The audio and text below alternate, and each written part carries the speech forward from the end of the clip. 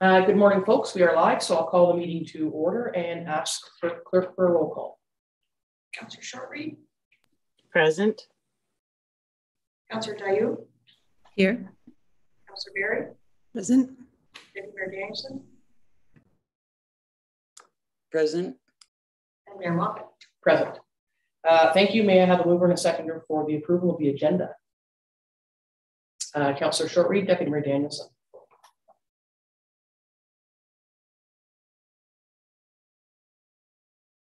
Moved by Councillor Shortreed, seconded by Deputy Mayor Danielson. Be it resolved that the November 18th, 2021 regular council meeting agenda be approved to circulate. All in favor? Carried. Thank you. Are there any disclosures of pecuniary interest today? Seeing none, may I have a mover and a seconder to adopt the minutes of the previous meeting? Councillor Dayu, Councillor Shortreed.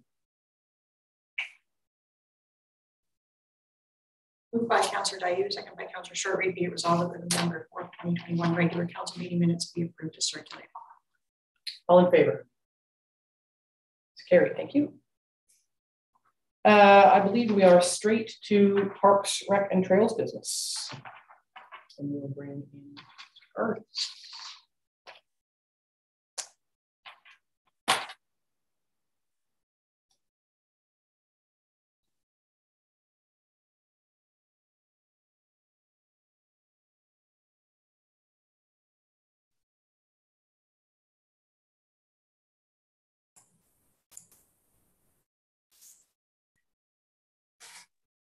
Good morning, Chris. Good morning, Mayor and Council. Up for you is your monthly activities, and like everybody, lots going on. What would you like to highlight for us, if anything? The biggest thing at the moment is we start switching over the past month and moving through the next month to getting things prepared for winter operations in the Trails Division. So a lot of work on the ski trails. Things are in great shape. Have been able to do some work at the south end of what's known as the Bear Trail, the ski trail, where we were able to add some aggregate to some drainage improvements, where the kinds of changes in weather over the past several seasons, where we tend to get these rains mid-season, have caused us to have to shut that trail where water's cooling. So we've been able to do a lot of work there, and hopefully that's going to help with the weather changes. But as of right now, we are accepting applications for seasons passes on those ski trails, and there's a 15% early bird discount if people get their pass before December 15th. Other than that, operations really as normal for this time of year, and still seeing drastic increases in revenues and related attendance for Trails Division.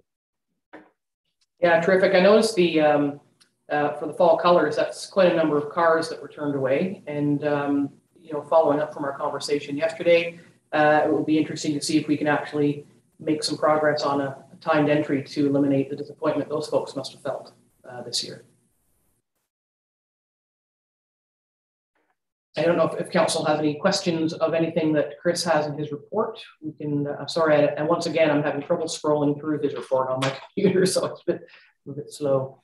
Anything from council? Deputy Mayor Liz, go ahead. Yeah, just wanted to make a comment that it's really good to see the revenues, you know, that they're up considerably, particularly given the challenges that we've all been experiencing. So really nice to see that. If there are no other questions or comments, I would look for a mover and a seconder to receive this report. Deputy Mayor Danielson and Councillor Berry. Moved by Deputy Mayor Danielson, second by Councillor Berry. Be it resolved, council receives report PRT 2521 regarding monthly activity report for October, submitted by Chris Carr, dated November 18th, 2021. All in favor? It's carried. Thank you. Thanks, Chris. Thank you. Public Works business is next, so we'll bring in Bergstrom.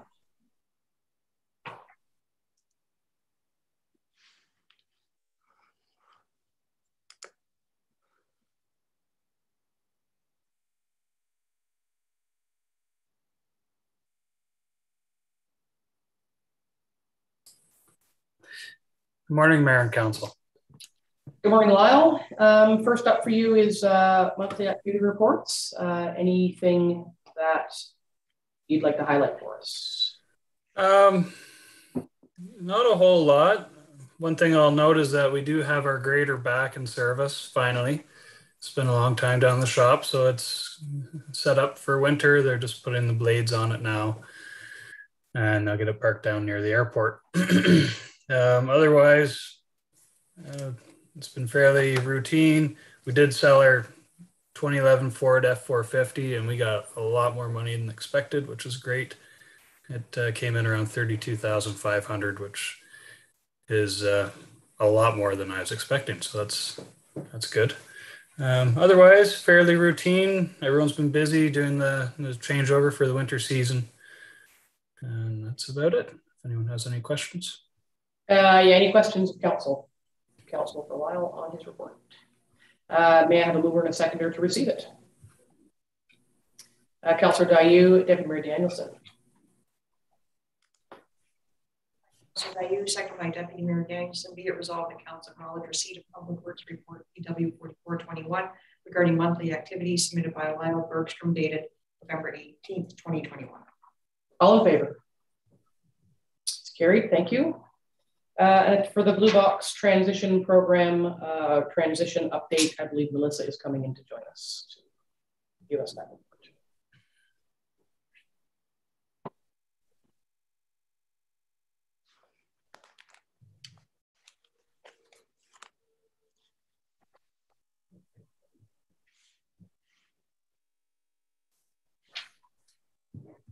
Good morning, Mayor and Council. Good morning, Melissa. You've got quite an interesting report here with some choices that we're going to have to make in the future. So if you want to take us through that, that would be great. Yeah, so it's just an update on things as they've been rolling along. It's a lot of information.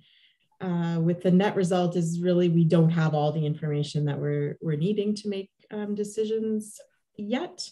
But just to give you a heads up that that's expected next year, and some fairly substantial decisions are going to be needed to be made at some point next year. So that's where we're at, and I'm happy to answer any questions and provide any information council would like to receive there. Great, thank you. Councillor Dayu. Thank you. Melissa, could you talk us through just for a minute more on under the challenges section that you've written up? Certified compostable materials now included, but without targets for collection or management. And there's a potential increase in these materials on the market, which we would effectively be responsible for. You know, in a way, I think it's great if more compostable materials are being used because it can just be composted down, you know, in private homes or somehow facilitated by the municipality rather than being returned to the to the system. So I think that's positive, but I wonder if you had any sense of scope or thoughts on how we might handle that should indeed a lot of compostable material come this way so that the producers can avoid having to reclaim the recyclable ones. Do you have any further insights or a crystal ball on that? Sure. I mean, at this time, compostable plastics are a fairly small component of the waste stream.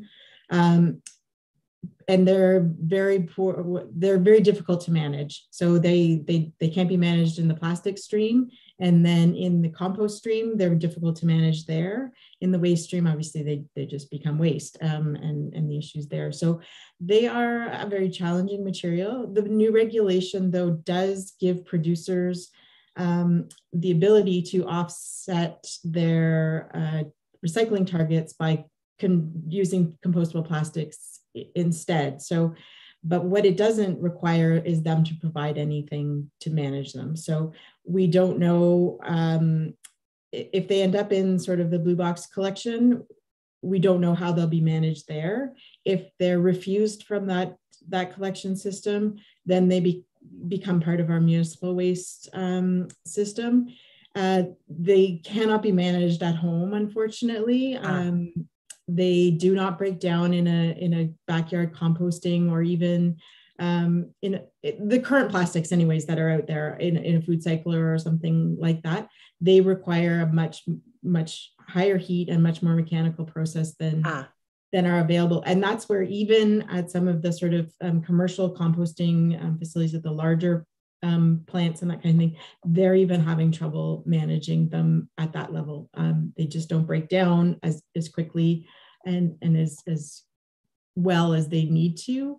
And there really is no, there's not a lot of control or sort of what materials are actually made up of. They're called compostable plastics, but what that actually means. And we've seen some of that historically in things like oxo-degradable plastic bags and things like that, where they're basically just breaking down into smaller components of plastic, essentially.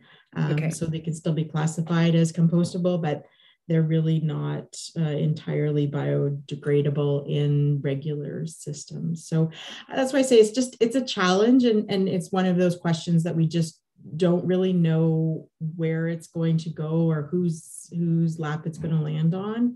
And it's just a red flag as far as materials go that's out there. Okay. And well acknowledged sort of in the municipal waste discussions and organic waste discussions and around the table. So yeah, it'll be interesting to see how it does all become finalized, because we've talked before about this. You say discussions in the municipal groups and throughout the entire process. I think we've talked before about remaining a bit cynical that all the right things will be captured for the right reasons, especially in remote and rural communities. And it's great that they're trying to have the intent to standardize. But I think there will be lots of things that will fall off the edges and be left for us to clean up. So we'll just have to wait and see how that plays out. Are there any further questions of this heads up for Melissa? Councillor Berry. Just in regards to the setup that's happening at Maple Lake landfill, do you see this changing the layout, or is it how this will impact how we're collecting at our landfill, our mega landfill? If I may, Mayor? Yes, please go ahead. That system has been designed to be quite adaptable and to changing systems and to changing methods. So removing the operations from the actual landfill site is a great benefit. Obviously, then we can separate those. How that actual site will be operated and who operates it, will be part of the discussions along the way. But no matter where we go, blue box materials will need to be collected, waste will need to be collected, construction, all the other diversion materials we have. Even if we took blue box out of that site is still needed. We still have a whole lot of other materials that are in our hands to manage. And even if the blue box materials remain there, whether we manage them or somebody else manages them, it still works within that site. Does that sort of get to where you were headed? Thank you for that. Is there anything further for Melissa on this? And if not, may I have a mover and a seconder to receive the report? Deputy Mayor Danielson and Councillor Shortreed.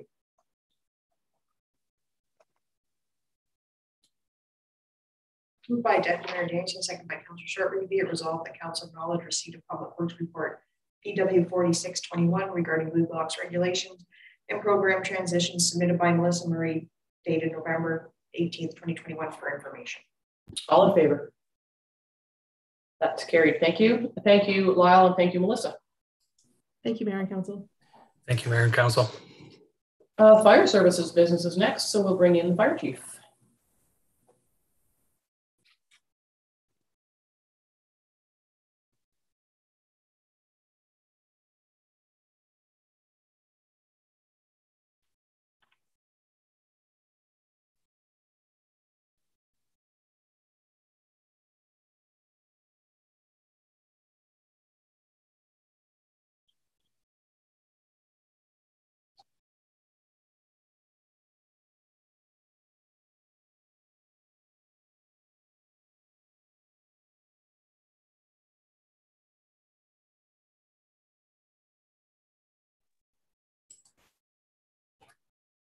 Oh, there it is. Good morning, Chief. Morning, Mayor. A couple of reports for you. First up is monthly activities. Is there anything on there that you'd like to highlight for us? Yes, there's two items I'd like to highlight this month. The first one is our fire prevention / public education. In October was Fire Prevention Week, and I just want to commend our communications officer, Chad Ingram. He did a wonderful job. With our limited exposure with the COVID, he was maintaining daily postings on both Twitter and Facebook, and what he did was very admirable for meeting our requirement for public education. The other division I want to highlight for this report is our training division. Again, Chris has been very good at doing scenarios. They're time-based scenarios. Everyone's done vehicle education refreshers. The real highlight here was the outdoor wilderness training scenarios. He worked with all the crews on bringing a patient out of the bush. And that was in anticipation of a hunter or something having an incident. And ironically, we had a person had a chainsaw accident on North Shore Road. And a lot of the skills that they highlighted in the training were used to get the patient down the hill from the accident. So both of them should be commended on how their activities really went towards our successful month here. Yeah, that's terrific. Thank you for sharing those details. And as we talked about yesterday in projects and priorities, we have there is no end of things that Chad can promote for the fire service. So his 10-year plan, I think, is well entrenched. Are there any questions from council for the fire chief? And if not, may I have a mover and a seconder to receive this report? Councillor Dayun, Deputy Mayor Danielson. Moved by Councillor Dayun, seconded by Deputy Mayor Danielson. Be it resolved that council receives report FD 1821 regarding monthly activities submitted by Michael French and dated November 18th, 2021. All in favor? Carried. Thank you. Next up is a very generous donation from the Dorset Firefighters Association. Definitely, I think this donation is we very well received within the operations of our department. Currently, for any off-road access in that, we respond with an ATV and a rescue boggin, but we have to actually take the time to load the rescue boggin on the existing trailer, and it's loaded awkwardly and it takes time. With this new trailer, we'll be able to bring our snowmobile back into service. The rescue boggin will actually be enough room for it to be attached, so it increases or decreases the response time to be deployed.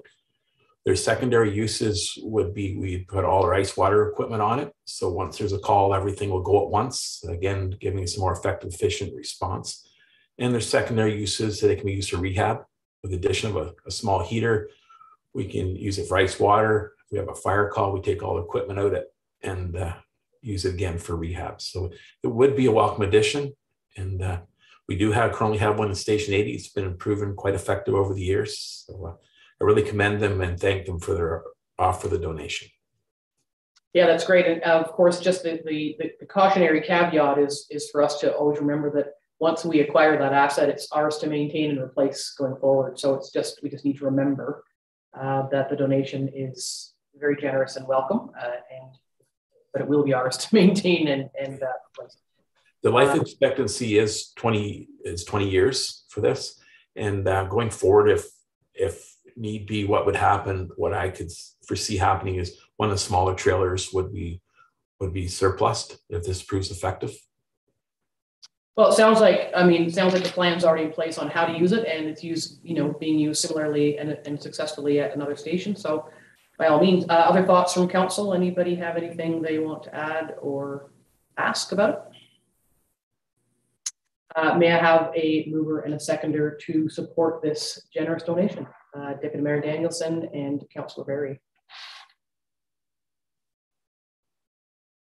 Moved by Deputy Mayor Danielson, second by Councillor Berry. Be it resolved that council receives report FD 2121 regarding a donation from the Dorset Volunteer Firefighters Association submitted by Michael French, dated November 18th, 2021, and that council concurs with the recommendation made in the said report and accepts with sincere appreciation the donation of a 23-foot enclosed trailer from the Dorset Volunteer Firefighters Association.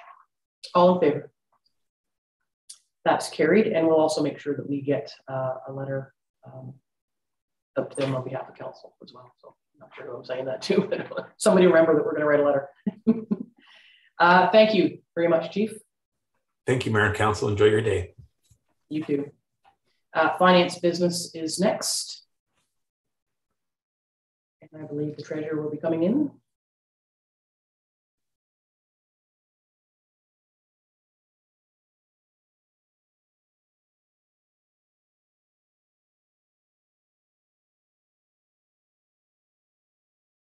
Is she coming in? Okay. Okay, she is. Good morning, Madam Treasurer. Good morning, everyone. First up is just the tax write-offs. I don't think they need much explanation. They're fairly standard for purpose for which they're provided. Any questions or comments from council? May I have a mover and a seconder to receive that report? Councillor Dayu and Councillor Shortley. By Councillor Dayu, second by Councillor Shortley. Be it resolved that Council receives report DT 2021 regarding tax write-offs submitted by Karen Vincent dated November 18, 2021, and the Council hereby approves the noted tax write-offs under Section 357 of the Municipal Act for taxes in the amount of $791.83. All in favor? It's carried. Thank you. Next up is the account summary, and if anybody has any questions, hopefully they ask them ahead of time, but if not, you're welcome to do so now. And seeing no movement there whatsoever, may I have a mover and a seconder to receive that report? Councillor Dayu and Councillor Berry. Councillor Dayu, second by Councillor Berry. Be it resolved that Council has reviewed the expenditures incurred as set out in the November 18, 2021 account summary in the total amount of $591,090.83, and hereby approves payment the same. All in favor? It's carried. Thank you. And some pretty exciting news about a photocopier. That it is. Thank you, Mayor, and thank you for leading into the other two. You're making my job very easy. Thanks. I'm going to make it easier when you're finished about the photocopier. In July of 2015, we purchased our existing copier, and we did start experiencing some issues in 2020, whereby a hard drive was replaced, and it has continued to give us a little bit of grief. A tweety noise in particular that is very disturbing on many levels. So I was asked to investigate the replacement of a copier. So I did so. I reached out to our maintenance supplier, and she gave me some contact people to call and get information from them. I also reached out to Halliburton IT, and I also reached out to neighboring municipalities to see what everybody had to say about copiers. It was very enlightening. So we've decided to go with the Sharp MX 4071, which is at $5,639 plus tax. All of them, all copiers basically do the same thing, but this one had a couple of extra bonuses that we thought were impressive. The walk-up motion sensor, and of course, it was the lowest costing for servicing and so forth. So these were kind of things that we definitely would consider. The costing price, or the prices that were offered, was because the Sharp is in conjunction with the Ontario Education Collaborative Marketplace, which requires us to sign an agreement with Sharp to continue to get these cost savings and so forth. As I described in the report, it's a no cost to the township for us to sign up with this. It meets all government standards, and all vendors must meet specific criteria to be qualified as a vendor for this ECM grouping. So basically what I'm asking from council is approval to sign the agreement. And one of the nice things about the purchase here is that we have a reserve in place that was set up previously to fund software and photocopier purchases. So this won't be a cost to the tax levy or the residents. It's in the reserve. We'll just move the monies over from that. So council has. Well, I'm sure glad you chose the 4071, because I understand the others are. Sorry, I don't mean to make light. But one of my questions though is I was wondering at first when I read this, I thought, why isn't this covered under delegation of authority? And I'm assuming it's because it's the agreement, the contractual obligation to move in a different direction. So, because when I first read it, I thought, I don't think council needs to get involved in buying photocopiers, but for the agreement purposes and the change that will come with that in the provision of other supplies, it makes much more sense. Does anybody have any questions or concerns with going in this direction? Seeing none, may I have a mover and a seconder to get the MX 4071, Deputy Mayor Danielson and Councillor Shortreed.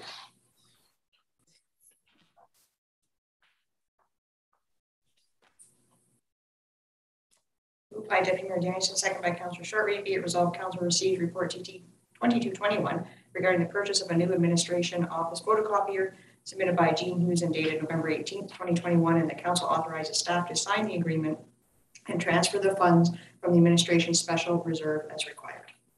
All in favor? Carried, thank you. And the fee changes, and I just want to note that Councillor W raised something yesterday that she's going to raise again, I think, and so we take it away. I believe the other department head members will be coming in to speak to their sections, if I'm correct. Is that correct? Yes. Oh, good. Okay. Are you going to bring them all in at once or one at a time? One at a time. Jeannie. Okay, so you're going to do admin then. Okay. So in dealing with admin, there's only a couple of small changes. We again kind of polled the neighboring municipalities to see what costs and so forth they had in place for these types of things. One of the new ones is the electric charging vehicle charging station, which is a rate of $2.50 an hour. So that will be added. Another item under Treasury in particular is the tax bill reprint. Other municipalities are charging for this service. A lot of these calls come in at tax time when people have to do their income tax and need a copy of the bill. So that's a $10 charge that we've added. And the other thing that we've run into on several occasions here is people calling or coming in or requesting property tax history research. Most of the information is contained on the computer, but there has been times when we've been required to go down to the vault and find the paper copies and information that way and do some research. So we are suggesting a $30 per hour charge with a minimum of 1 hour charge for this service, because as I said, it does involve one of my staff going downstairs and digging through the boxes and looking at old roll books and so forth. So it can be quite a timely process. And that is it for administration. Why would the property tax history research be just like a history, someone wants to know the history of taxation on their property just for history reasons or for sales reasons? I just find that a bit curious. Sometimes I think it's a capital gains thing, depending on a situation with an estate and so forth. So they need to know assessment information from way back when. And as I said, a lot of it is contained on the computer, but there's those before computerized that we'd have to get the assessment information for. Yeah, I didn't think of the capital gains part. Any questions from council on these proposed changes? Councillor Dayu. Thank you. Jeannie, I apologize for not knowing this because I probably should. The electric vehicle charging station, is that the fee that Algonquin Highlands puts on top of the IV charge that we retain, or is that the IV charge? I believe that's the IV charge. Okay, and so do we retain any portion of that as the overall administrator facilitator? I'm not 100% sure on that. I would have to check. Okay. I apologize for just throwing that at you. It just occurred to me now as we were sitting here, but okay. I will check for sure. Thank you. Yeah, that's actually a good question, because I think my assumption had been that it's that $2.50 an hour belongs to the township to offset the provision of the electricity. But yeah, so we'll find out. Mm-hmm. Does anybody else know? No. Deputy Mayor Danielson.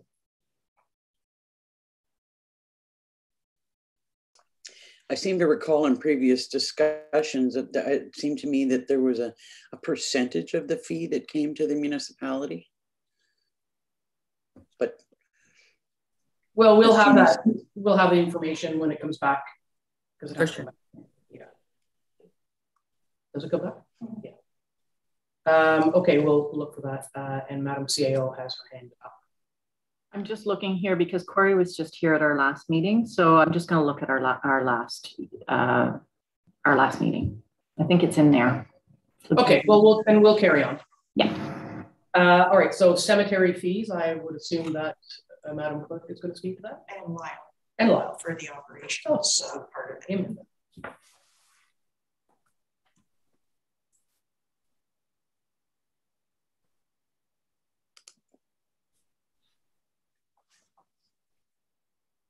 Welcome back, Mr. Bergstrom. Thank you.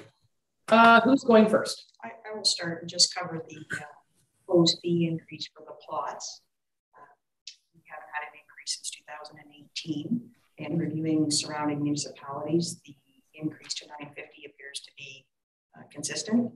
There have been some changes to the legislation that requires an increase in the care and maintenance contribution. So it's highlighted there for council. It's now went from $250 to $290 or 40%, whichever is greater, the cost of the plot. And scrolling down to the monument and markers, care and maintenance, again, legislation changes have increased the care and maintenance portion of the install of a marker, depending on the size, from 50 to 100. And then for an upright 4 feet and under is gone up to $200 as opposed to 100. And those come into effect, those changes by legislation, January 1st, 2022. Are there any questions of Dawn about those particular changes? Councillor Dayu. Thank you. It's not actually about these changes. It's more of a forward-looking question. When we were discussing green and winter burials and the costs associated with those and the cost recovery possibilities associated with those, we touched on how many plots we had left and what we do in 20 years or however long when we run out of plots, the possibility that green might overtake the world and, and there will be a great demand on that. And I just wanted to circle back on that now because we're on fees and wonder if between now and next fee schedule review, would it be possible to take a look at, where are those fees going? Is it all for cost recovery? Are we putting money in reserve to buy additional land? Is it sufficient? Basically take a 40,000 foot look at how we're planning that financially and how the fees are reflective of that. So it's really for next year, I suppose. Yeah, I mean, that's something to add possibly to I'm looking sort of at the clerk and the CAO, the big picture discussion. We could add that to the list because I know that as has been pointed out, there is no obligation for a municipality to provide services once cemeteries are full. And so we did touch on exactly that would we be looking for land? Yeah. So I do think it does need to be part of some bigger conversation. I just don't know when and where it would live. I don't know if either of you have any thought on that. Lisa, I do see your hand, but I'm looking to the clerk or the CAO on that. I mean, we can have a conversation about that next year sometime. Yeah, we'd have to include the treasurer because she's aware of how the funds can be used and which portions, the care and maintenance, things like that. It's who knew there were so many rules about the operation of burial grounds, actually cemeteries, but Madam CAO. And Don's exactly right, is there's legislation governs how much we have to collect for care and maintenance and what we can use it for. And then we set the fee for how much it costs us to actually do a burial. And so we've continued to evaluate if we're doing any kind of cost recovery on that as we do fees. So we can bring that to council next year for sure, just to have a look at. Yeah, because we did get the good piece of information about how many plots are left, and they don't sell out rapidly. But we did talk about, as you just said, we talked about some concerns with green, and so I think there's that conversation. I think when we get more details on the winter options and get get moving on green, then that can form sort of part of that. Because once the green, for sure, and depending on where we land with winter, we'll have to revisit fees again anyway when that bylaw is implemented. So let's plan to put that all in the same discussion bucket. Okay, then if there's nothing further on those particular fee increases, we'll move to Lyle in terms of the equipment. Yes, thank you. So you'll see the internment rates have, I'm proposing quite a hike. We did an analysis of what our real costs are for performing the internments. This is cost recovery. So this isn't buying us equipment. This is paying a relatively cheap rental rate of equipment we already own and the staff to operate it. So I just changed the rates to what real current costs are. So we aren't subsidizing internments moving forward. And certain items have got a lot more expensive, such as foundation installations. The bag of concrete used to be $2.50 to $3. Now it's 10. So that's one of the reasons why I see the foundation installation jump substantially. But yeah, so cost recovery, disinterment, I just increased the factor the same as what the $150 increase was before. So that's how those numbers were derived. And the explanation is appreciated that it's not a revenue generator, that it's cost recovery. So that's an important point, I think. Thoughts from council, questions, clarifications required? Councillor Barry and then Deputy Mayor Danielson. Just wondering where the conversation of columbarium fits into this. Like, I know that we have a joint use with Minden Hills, I believe. Is that correct? We have joint use with Minden Hills for the storage vault at 12 Mile Lake. And is that part of a fee structure? Where does that live? No, it's not. And why is that?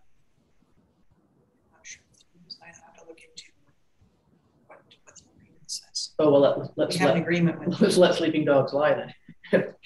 We don't pay anything for it. It would appear. And the columbarium, those costs will come forward once we have the columbarium. The RFP is going back out, and then that fee will be brought back, I would assume. Hopefully in the spring, once we have our RFPs closed, this will be brought back to include fees for columbarium. Right. Yeah, so it's coming. Okay, thank you. Deputy Mayor Danielson. I just wondered, I mean, I really appreciate that we're looking at full cost recovery and that there's no, there's no revenue associated with this, but I wonder if we did a comparison with other municipalities on fees. Yes, we have, and fees are all over the map when you look at different cemeteries, and it has a big impact on the size of the cemetery group, full-time staff versus I'll call ours part-time staff, seeing as they have other duties. So we're not overly high, but there are some outliers that are extremely low, and I can't speak to whether they subsidize internments, if they have volunteers helping. Some of the fee structures, I couldn't justify one way or the other, but we seem to be in the middle with this like-sized cemeteries. Well, certainly, I think, really good question, and wherein other comparative fees are sort of all over the map, it makes sense then to just go back to what is our cost recovery. Then we know it's a true number for our purposes. So I think that's a good place to have landed. Was there another hand there? Oh, there's Lisa back again. Go ahead.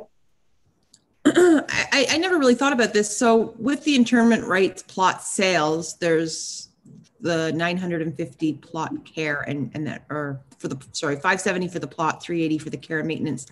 Is that that's a one-time fee? So you buy the plot, you pay the $950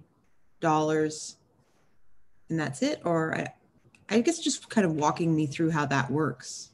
Yes, yeah, it's not an annual care and maintenance fee. It's a one-time. No, it's a one-time. Yeah. And then there's an additional 380 on top of that?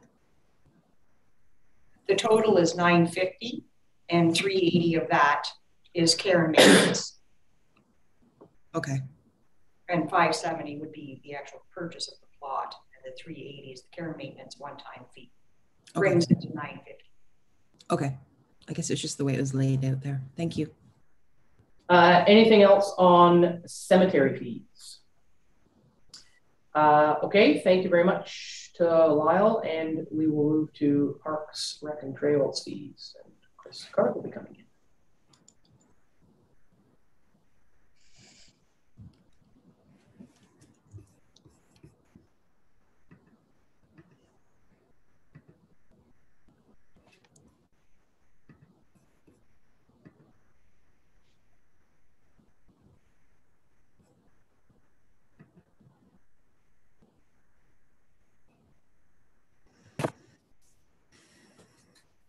Welcome back, Chris. Thank you. You've got your fees here. I don't know whether you want to go through them or whether if Jen wants to put her hand up right away and get in ahead of that. Oh, Councillor Dayu, did you have something you wanted to add? Thanks. Yes, and as we discussed yesterday, the question that I've got is with the new staff proposed for the coming budget. Is there provision in these fees for cost recovery on that, or no? So what I'm proposing with these fees is across the board a 3% increase. And last year we didn't do any fee increases based on the circumstances. At the time of writing of this and looking at inflation rates between last year and this year, a 3% across the board matches where we're at. I'd be looking at also targeting a 3% increase in operating costs, which would match that. When we're talking about revenues, we have to do a little bit of a guessing game between now and the end of the year to see where we're going to end up. But if we're to stay on par with where we've ended with cost recovery on the water trails program over the past several years, and we're budgeting in around an 81% cost recovery, we would only need to assume a 5% growth in revenue for next year. If I build 3%, or sorry, not 5% revenue, 5% in attendance plus a 3%, or assuming a 5% growth in attendance and a 3% increase in revenues. So an 8% overall assumption on how much revenue we're going to make would keep us in the 81% cost recovery, including the additional wages. So sort of. So basically your calculations include the positions that were tentatively approved yesterday. Yeah, and I have to look at end of year revenues as we're finalizing the budget and make some assumptions on where we're going to end up next year to stay within that amount of cost recovery. So I think I recall the 81% cost recovery. We talked about that a number of years ago, and that was sort of the goal when we were setting the fees and looking at a new model of how that's all done. So that's still the same? Am I recollecting that correctly? That's right. Yeah. Yeah. And so then back to Councillor Dayu's question then is, I guess the extrapolation of the inquiry is the 81% cost recovery enough? I guess it's kind of a yes, no. Sorry, can you say that again? Is that percentage of cost recovery enough? I mean, I don't know. That would be a question we'd have to look at and decide on, and then whether or not we wanted to change our model to consider building our fees structured on a 100% cost recovery. When we're looking at that 80% cost recovery, we are typically coming in over in attendance and revenue each year. But it's not advisable to, let's say this year we've seen, I'm just throwing a number out there. This isn't actuals, but let's say we've seen like a 30% growth this year over last year. we could potentially assume that we're going to get another 30% growth on revenue next year. But what I look at is the past several years and kind of average that growth and then come in with a safe number in between there. So, you know, typically we're setting up our fees on an 80% cost recovery. We're recovering more costs than that. But you know, if we wanted to have a philosophical question or look at some possibilities around like what different fee structure models would look like, we also need to consider what other area parks that are similar to us are charging for fees. We are above Ontario parks now. There, for example, Algonquin Park's backcountry is $11 per night plus tax. So. And so I would ask council if they're interested. I mean, we do have an entire model based at the 80%. If we change it in one place, we have to change it across the board, which could be a heck of a lot of work. We do see, as example in Chris's earlier report, 27% increase just for the month alone in trails revenue. So we are exceeding the estimated 5% growth at a 3% increase. So I think the risk could be increasing it a little bit more. You could lose patrons is the other possibility. So then you start working against yourself. I'm going to go to Jen had her hand up first and then back to Deputy Liz. Yeah, thank you. I appreciate that explanation. And I'm happy to leave things as they are, to be honest, because I'm confident that all of those parameters have been borne in mind as these fee increases have been considered. The only thing that would trigger my desire to look at revamping the fee structure would be if or when that 20% that falls on the levy that isn't considered part of the tax, the cost recovery, when the absolute amount of that gets to be, disproportionately higher than we feel comfortable with, because 80% is great, but if costs go up year on year on year, then the 20% that we're responsible for, or the taxpayers are responsible for, is also going up year on year on year in absolute numbers. So my only request would be, to the CAO and to Chris to just keep an eye on what that figure is, and at the right moment, if we should be, thinking to revamp, that we think to revamp. Yeah, and I think that's part of the annual review that they undertake all the time. As Chris said, he has to get to year end to finalize the numbers and see what that looks like. And certainly, if it gets to year end and those numbers are reviewed and there's something askew, they'll definitely bring it back and say we need to have another look at it. Yeah, absolutely right. Deputy Liz. A comment and a question. I just was kind of hearkening back to earlier days on council, and the concern that the costs were high and that we were empire building, and the change that we've seen over the years and the increases in revenue in this department have been really rather extraordinary. I think we're moving in the right direction, and that so. While recognizing that it is a burden on taxpayers to cover the difference, it's kind of traditional that in most municipalities, recreational facilities aren't, and services are not always cost recovery. And I've asked this question before, and I apologize, I can't remember the answer. These are odd numbers.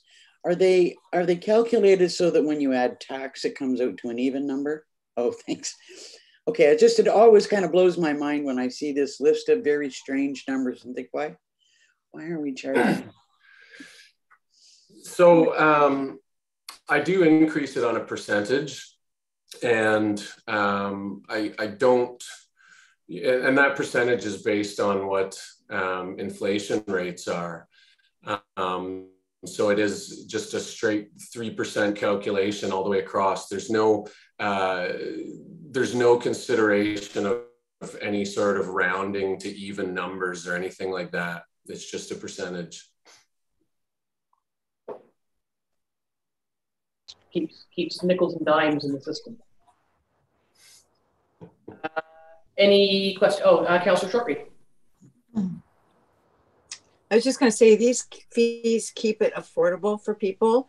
For example, just a ski trail permit is $12.67. I think going anywhere else, you're going to pay $30, $45. So it's for our community. It makes it an affordable option for outdoor activities. So keeping it within that increase of 3% works well, I think. I'm here. Okay, Lisa, go ahead. Sorry, I was unmuted. Sorry. The last thing was, I know we've talked about it, and maybe it's not even a discussion for here, but at one time, Chris was talking about having a collaborative fee if this relates to the ski trails. If you are a part of like the Halliburton Nordic ski trails, you would get a further discount, and vice versa. If you were part of the Algonquin Highlands trails, you would get a discount with the Nordic. And I just wonder if there's been any talk of that, or if that's been put on hold. There's nothing in place at the moment. We have tried a couple of different things over the years. We did have a joint pass that people could purchase that was essentially an increased rate on either pass that would allow them access to each one, but also essentially be a discount over if they were to buy both. There was no uptake on that after several years. We have also for several years been offering them and anybody else a discounted rate on if they're to show a season's pass from another location, not just the Halliburton Nordic trails, but any place. If they're part of the Kawartha Nordic and they show us their season's pass from that location, or Arrowhead, they'd get a discounted rate on our passes. So we're offering that to any organization, but we don't have at the moment any sort of joint pass with Halliburton Nordic. The trails fees are only a portion of Chris's report. There's facilities and the tower and lots of stuff as well contained therein. Does council have questions on or need explanations on any of the rest of it? It's quite a long report. My question that I was a little confused, well, I wasn't confused about my question. I was confused, and thus it generated a question. Picnics, no alcohol, $2.50 per day. So picnics. We can't book our parks. So how does that work? Can you let me know what page you're looking at? They're not numbered, but it's under facilities. It says it's the insurance rates, facility user insurance rates. And it goes through the type of event, no alcohol events with the number of people. And then it says, So yes, we have, these are set by the insurance company. And if there were some sort of special event that required additional insurance, depending on the size of it, yes, normally just a regular picnic, we're not doing bookings or anything like that. But if we did get a request and there was some sort of larger function that we deemed maybe a higher insurance consideration, that's when that type of fee would be applied. So it's it's really a fee structure set up by the insurance company to offer the ability for people to buy a rate to add essentially insurance to that function.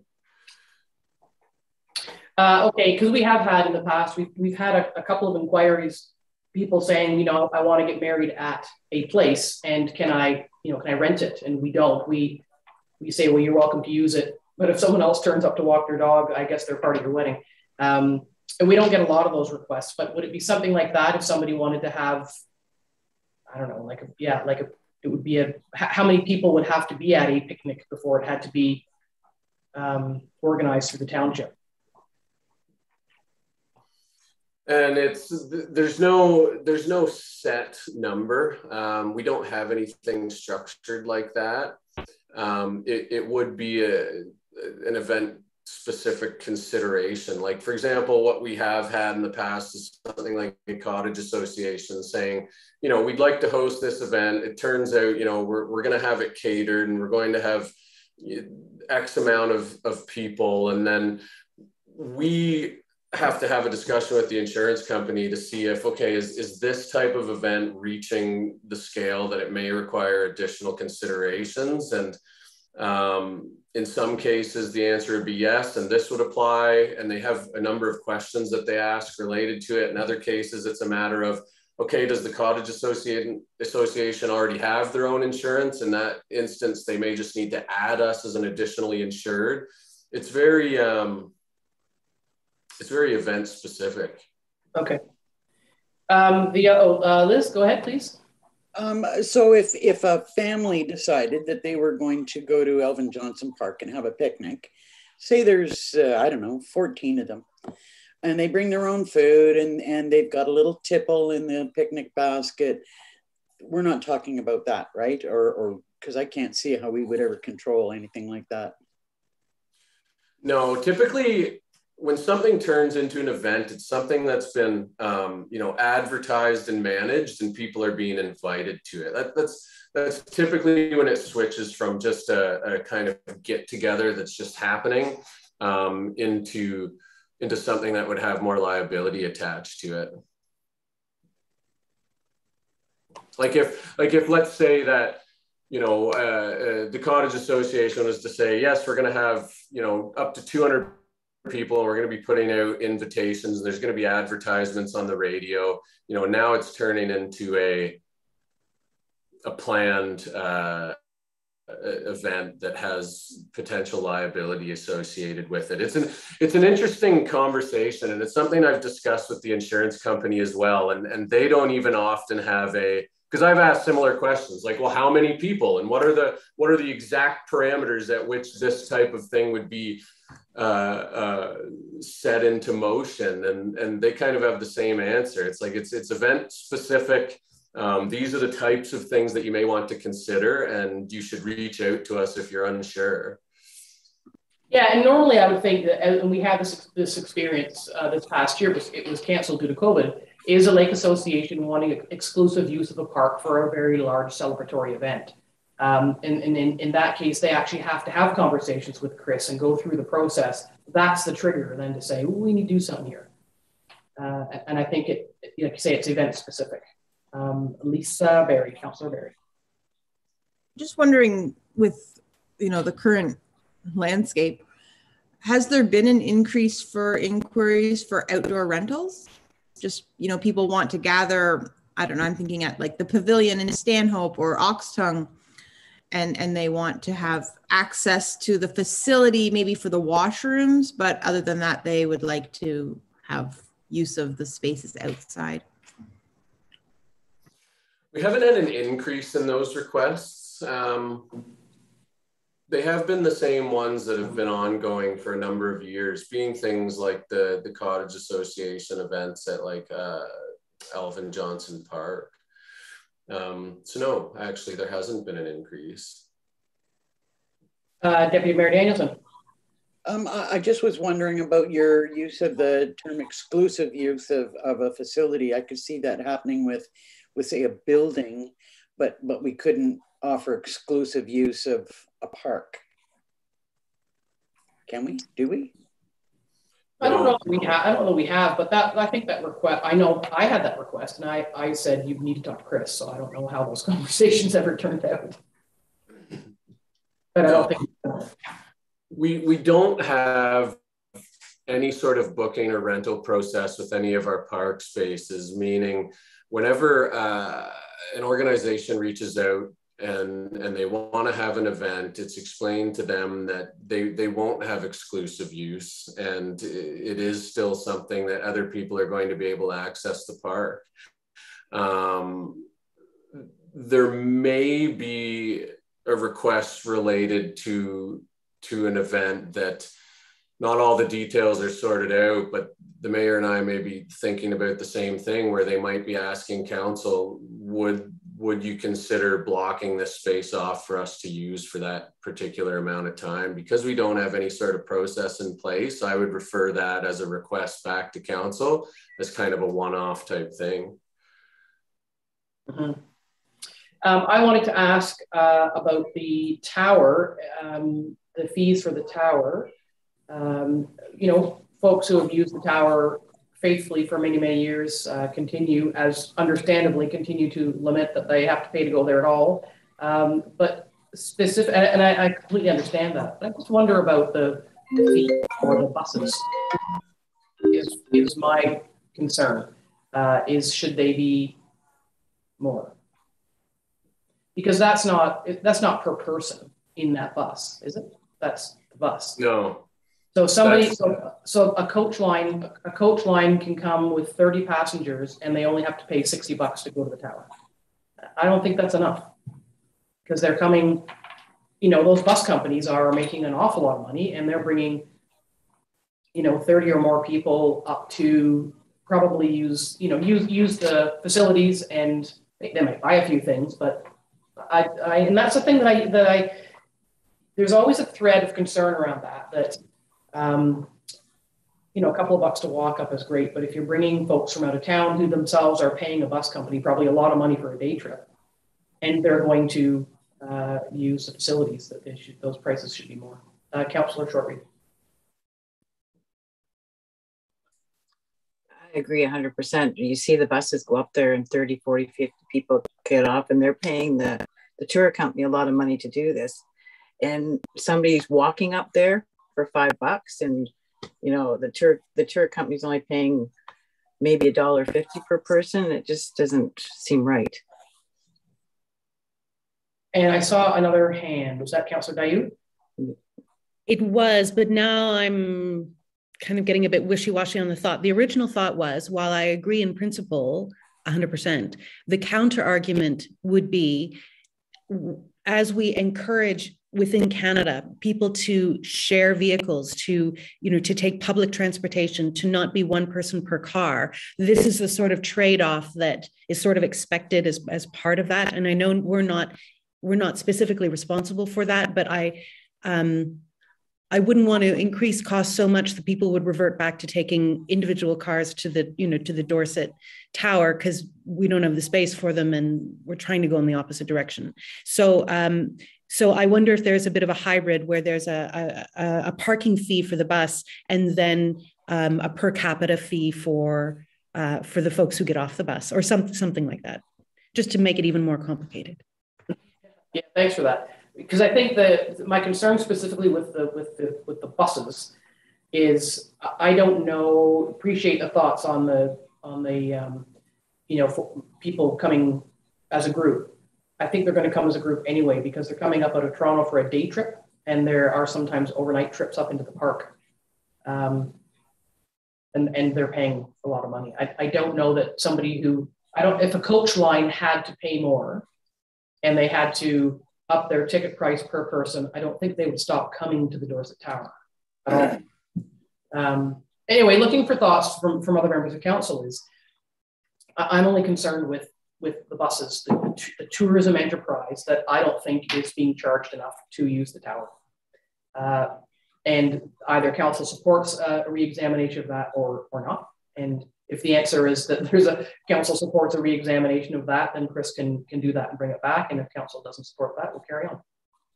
And Councillor Shortreed does for sure. So, anybody?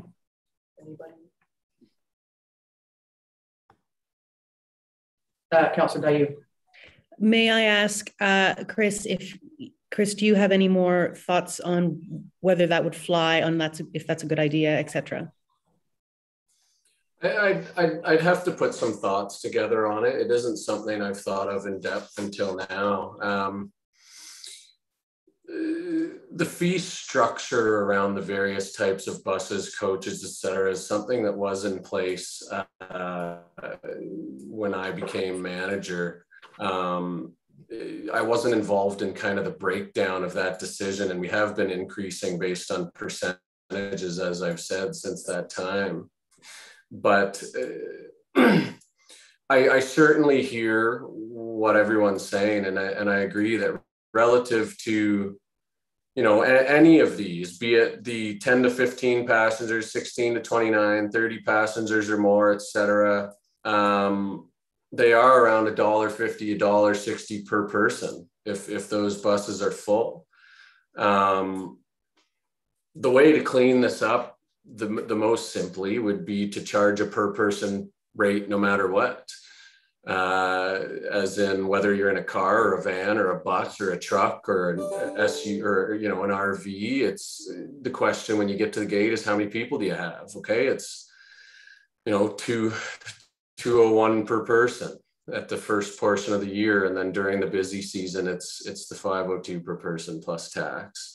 And you'd apply the same thing to the buses, but that would be a significant percentage increase for those companies right off the hop. There's lots of different ways of looking at it, but it is a complex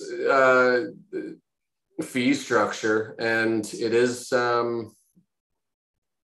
people on the buses are getting a discount, and they are making a profit off of it. There's no question about it.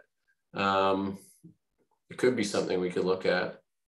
So while you were talking, I did a quick Google search, and there are 2 companies offering day trips up into the park at $69 per person and $55 per person.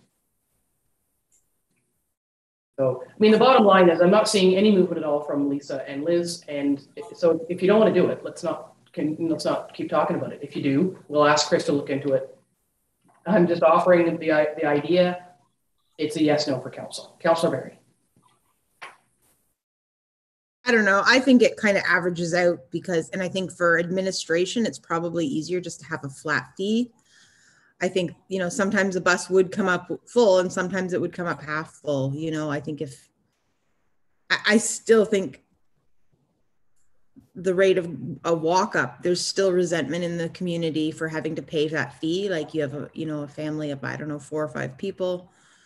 It's still what used to always be free as being a lot of money. And then if you want to go up when the scene is beautiful, you have to pay more for the same experience. So I don't know. I don't support complicating the fee structure with individual charges when the bus arrives. I think some of that could be paid ahead of time and it makes it less confusing.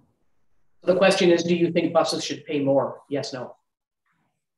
Flat fee? Yes, no. Flat fee. But do you think, should they pay more? Should we increase those costs?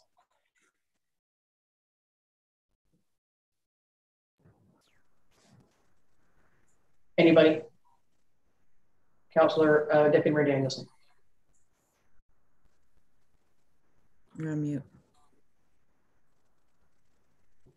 Mute, Liz. You're gonna have to start over again. Sorry. I do think that we could charge more for the buses. Flat fees, I think that, you know, it's complicated if you start charging individual fees as they get off the bus, but a flat fee, and I think it could increase. I hear the concern about, you know, the difference in fee for an individual coming off a bus and an individual walking up. It doesn't seem completely fair. Councillor Dayu. I support reviewing it, and the thought that occurs to me, Chris could figure out if this is a good idea or not, but would be that we increase the fee to more of a per person rate, but then for this size of bus and then for this size of bus, there's a proportionately greater discount in appreciation of the fact that they're using more of a public transportation system and they're not occupying, you know, 80 spots in our parking lots. So you would get the benefit of a reduction if for each size larger bus that comes. That would be my idea. But in general, I support Mayor Moffat's request. So I think what I'm hearing, Chris, is just to have a little look at the bus fees in terms of generate a little bit more revenue from buses. So we'll see that come back. And the CAO has a hand up. Just for a question around process, and Dawn might have to help me out here, is the fees normally come back in December for approval by bylaw to be effective in January. So is council asking for Chris to bring something back for the December meeting, and will that work? And that question's for Dawn. Yes, I was going to comment on that. Public notice will be given after this meeting, and normally our fees are set because of the public notice, so the public can have a look at our fees. So that was my question too. Does council wish to have it revisited and put on hold, or have them revisited after Chris has time to investigate? I guess because you need to have okay, back. Could these, no, because there's parks and rec fees are built in with skis and skiing and trail passes and whatnot, and there'll be snow by then. Madam CAO, help me out here. Could council pass the fees in December the way they're proposed, and then bring that particular one back after Chris has had an opportunity to look at it? Well, there won't be any buses going to the Dorset Tower shortly, so. No. So we could do that, and then if we have to change it again, we can do that January, February, somewhere in there. I saw a hand somewhere. Where did I see a hand? Councillor Dayu. Yeah, that was my thought too. If we could just get her done now, and then we've got some months ahead before we need to worry about the Dorset Tower. So, yeah. Okay. Well, let's do that then, and that just provides a little more. Allows us to follow the usual process, get things in place for January. Satisfy the clerk, she's starting to vibrate over there. And then we can bring back the bus discussion a little later. Okay, well, that was interesting. So good. Any further questions for Chris on those fees? Because we still have, public works fees. Okay, thank you, Chris, for your time, and we'll bring in Mr. Bergstrom. Thank you.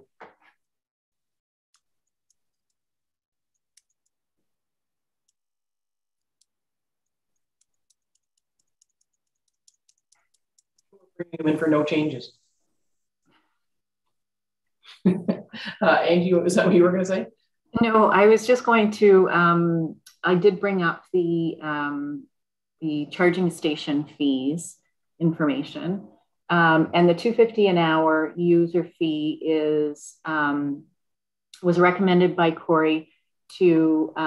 It's for cost recovery, as well as to go to a portion of the annual fee that we're required to pay. So okay, that clarifies that. Okay, thank you. Lyle is here, but Schedule F has no changes, so I don't even know that it needs to be spoken to. Just that one schedule.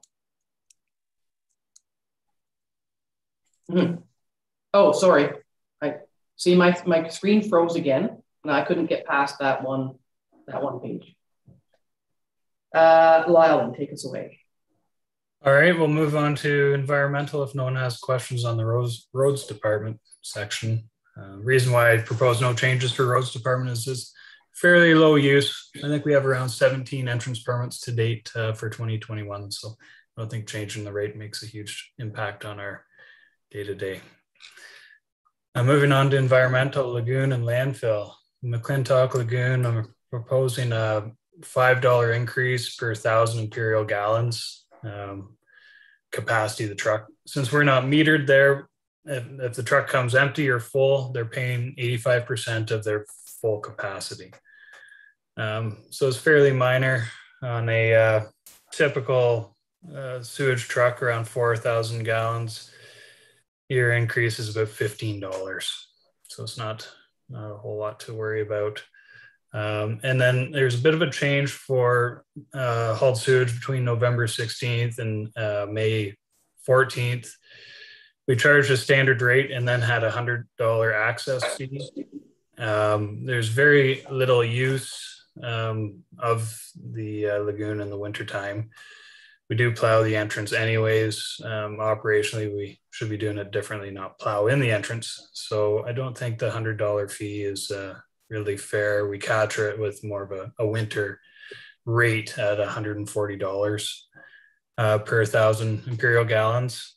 So like the impact there is still fairly minor. On large trucks, it's actually less. They'll pay $15 less a load. But for the smaller 3,500 gallon trucks, they're about $10 a load more. So it's not a huge change, but makes it a bit easier to administer without having that additional $100 access fee in the winter. Any questions on that? Okay, carry on. For household waste, we didn't change any of the rates. Also, as part of the service delivery review, if we're looking at having like services across the board, fees will be part of that discussion because we're all charging something a little bit different. So once we get a bit further along in those discussions, then we will be reporting on some ideas or proposals, but didn't feel it worth to change the rates just yet if we're going to be having a big discussion on it in the near future. Okay, anything from council? No, carry on. This is going great. The Halliburton Stanhope Airport. So I put a 5% increase across the board. Partially when I was doing this, the inflation rate was at 4.4, projected to be 5%. So that's why I picked the magic number 5%. But I also did look at other airports of similar sizes and what they charge. And we are fairly cheap, like our hangar rentals. For example, we're proposing $2,445 for our smaller T hangars, and then $3,661 for our newer hangars. When you look at Brampton Airport, which is a small municipal airport, their T hangars are $6,600 a month, and then their newer hangars that would compare to our new hangars are $6,600 a year, and the new hangars are $10,200 a year. Edenville Airport, which is down near Stainer, it's a nice airport. It's very modern. Their cheapest hangars are around $6,000 a year, and then hangars that are comparable to our new hangars are around $9,000 a year. So partially they're closer to city centers. They could probably demand a higher rate than we can, but I don't feel that we are overly expensive. I feel that we're actually quite cheap. But also in the 2022 projects and priorities, we'll be looking at the airport, updating the land use and development plan, and maybe that also looks into the marketability and fee schedules of the airport. Any questions from council? Deputy Mayor Danielson. I'm just wondering if there are any regulations associated with increasing fees, a certain percentage every year, or I can see that maybe we should be raising our fees for rentals, but how quickly do you do that? How much at a time, and what the impact of that is something that concerns me. Yeah, through the mayor, my opinion is the 5%, especially with the inflation rate being around 4.4, wasn't extreme. We're not doing a 15 or 30% increase. And I'm not proposing we ever work ourselves up to the rate of Edenville Airport, but or Aerodrome. And hopefully we'll get a better market evaluation when we update our studies. But I think we do have to do an increase annually to ensure that we're not running into more of a deficit if we are. And none of our rates are over others except for the Bancroft Airport, which is much different than ours. Their tie-down rates are cheaper, and their open hangars are relatively cheap, around $1,440, but they're much different than what we have. So I think we're going to stay competitive with the neighboring airports. And something that's not on here, but our fuel rates are still the 30% above cost sales. So that hasn't changed. So Dayu. Thanks. Yes, sorry, just very much acknowledging what Deputy Mayor Liz said. I think that's a really, really important question. And as I was putting up my hand, Lyle basically answered it with what I had in mind, which was to wait for the studies to see what comes out of those in the coming year, and then base any strategizing on that. But it's a great question to bear in mind as they produce the studies. Mm-hmm. Yeah, I mean, I was thinking and I don't know anything about airplanes or how much it costs to park them, but I just thought that aircraft parking, I thought those fees seemed very low. But you know, I think there's more conversation to be had moving forward as some of that stuff comes forward. So, anybody else for anything here? Okay. Well, I did get off scot-free there, Lyle, so good for you. Thank you very much. Thank you. And I guess I'm looking for a mover and a seconder to receive this and then move forward to public notice and bring it back. Oh, sorry, Councillors Dayu and Shorey.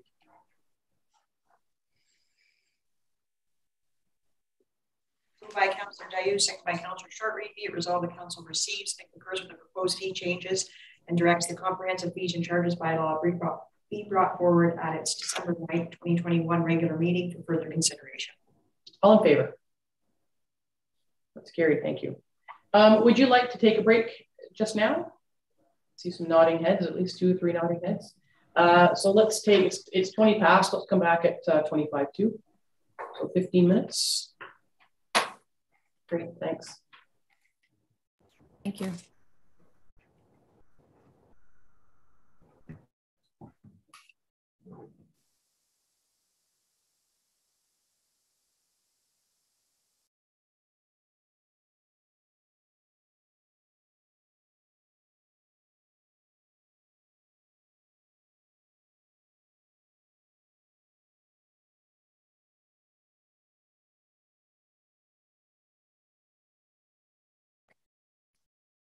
Oh, sorry. We are just making some notes.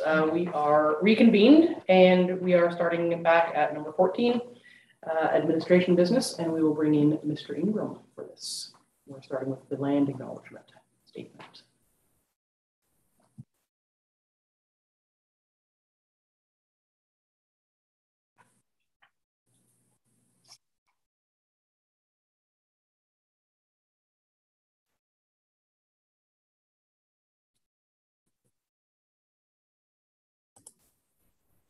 Good morning, Chad. Good morning, Mayor and Council. You've been doing an awful lot of work on the land acknowledgement part of our the action plan that Council had requested. So do you want to, I don't know if you're going to read the whole thing, but if you want to take us through what you've learned. You've taken some courses and then we can talk about where we'd like to use this. Yeah, sure. It's more complicated than 2 or 3 sentences. That's the first thing I'd like to say. You really are acknowledging human history in an area for a span of 10,000 years.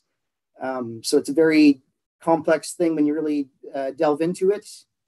And what I've learned is the treaties are the most important thing in terms of the Indigenous lands. Acknowledging the treaties and the land rights associated with them are the most important thing to do.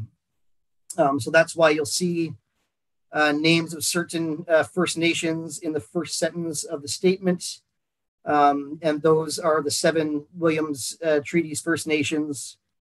So they are all signatories to the Williams Treaties of 1923. And those treaties ceded 50,000 square kilometers of land in central East Ontario to the Crown in exchange for one-time cash payments and harvesting rights. So it's a huge amount of land that goes from Lake Ontario to Lake Nipissing, basically bordered by Lake Huron and then over towards past Pembroke and sort of back to Aurelia. It's a big chunk of land. Those treaties led to decades of disputes and legal battles over broken promises, forfeited harvesting rights. In 2018, the government issued an official apology for the impacts of the William treaties, along with the settlements. The second treaty of note in the statement is Treaty 20. That's also called the Rice Lake Purchase. That was a pre-Confederation treaty signed in 1818, excuse me. And what is now Haliburton County were the traditional hunting, fishing, and trapping grounds of the Treaty 20 signatories. So those are the two important treaties that you see there. The third sentence sort of focuses on the fact that there were other First Nations in this area during that 10,000 year period. They just have no treaty rights. So they're not named by name, but there were, and there is recorded history of other First Nations living in this area, both the county and Algonquin Highlands, what is now Algonquin Highlands itself. So that explains. So go ahead. I was going to say, so that explains what's in those two sentences, basically. And I don't know if council has any questions about that research part that Chad's done, but the decision before us is there are some recommendations Chad's made about when it's appropriate to use the land acknowledgement statement at the outset of council meetings and prior to public speeches by members. And I would imagine that those are formal public speeches, not sort of a pickup Q&A at a lake meeting or just in casual. If someone says, oh, well, maybe Councillor Berry could say a few words, she wouldn't whip that out and say it. It would be at more formal invitations for speeches. Is that your recommendation, Chad? That's my thought, yes. So what are council's thoughts? I mean, we had initially talked about, we didn't know what would be ascertained in terms of the length of an acknowledgement. And we had wondered about having a longer acknowledgement to sort of kick off this action plan and then have a shorter one to use on a regular basis. But it appears that it's fairly compact. So is council feeling okay with using what's been provided in its entirety? And it's Chad's work has been done in collaboration with the folks at Curve Lake. And so looking for thoughts on how you'd prefer to use this acknowledgement. Deputy Mayor Liz. My first thought, well, I'm assuming that we would read this at the beginning of every council meeting. That's the recommendation, yeah. So when I first looked at this, I thought, well, you know, this is good, excellent work, Chad, and you know, good information for us. I kind of thought, okay, is it necessary that we would actually name each of the First Nations as you have done in the statement? But having listened to what you're saying, I suspect it is important that we do individually name them all. So the advice, because they are all equal rights holders across the whole area. So the advice is, if you name one, you name them all. Essentially, you could go the other way. You could name none, or you could name 7. But the advice, because they all are, even though Rama and Curve Lake are the closest to us, they're all equal treaty rights holders throughout that whole 50,000 kilometer area. So that's why that's their preferred wording. It had been my thought originally that we would have a, you know, sort of an official formal statement like you've given us, that we would read at particularly special occasions, and maybe a shorter one for every council meeting that we have. But you know, you've given us a good explanation for why this needs to be included in its entirety. You know, I could always flush it out more if you wanted a longer formal one for different. You know, I had beginning of council mostly in mind, right? So I mean, if you wanted a longer one for special occasions, I can add some sentences. That's not an issue. I mean, I think, as I said, that it has landed to me at a decent length that provides the appropriate acknowledgement that we're looking for, and then I think there's other work that we can, and I'm going to speak to that in a minute. But when we finalize how we want to use this, I think there's other work we can do to keep the momentum rolling. Liz, did you want to weigh back in there? No, I'm okay for now. Thanks. Yeah, Councillor Dayu. I like it a lot. I appreciate wholeheartedly that a great deal of conversation with First Nations communities has gone into this, and that it respects their preferences and requests. So I am very happy voting for it as is, and agree that it's a great statement for the beginning of council meetings and for any other formal gathering where there is an official presentation or an official invitation of some kind that is probably a step above Lake Association meetings. So if there was something at the museum or flag raising, then that would be the appropriate moment to do that. But I think we've got a really solid statement here. And to your point, we could work on getting council's decision on this language. What can come next is a bit of a policy around when it would be used, so we know specifically. Deputy Mayor Liz.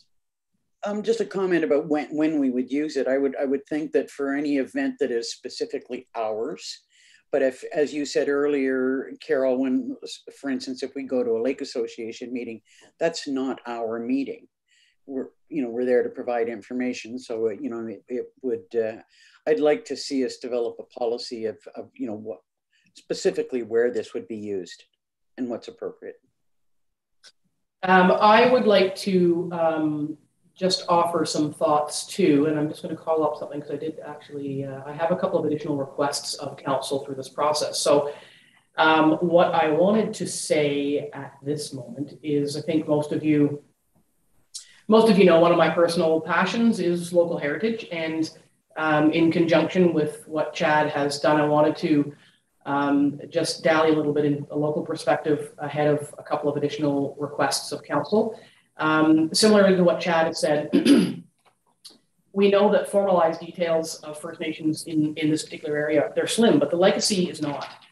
And there's evidence of Indigenous use sprinkled all over the place. And, it has been discovered certainly through my personal research over 30 years, but there really hasn't been so much to grab at. Evidence.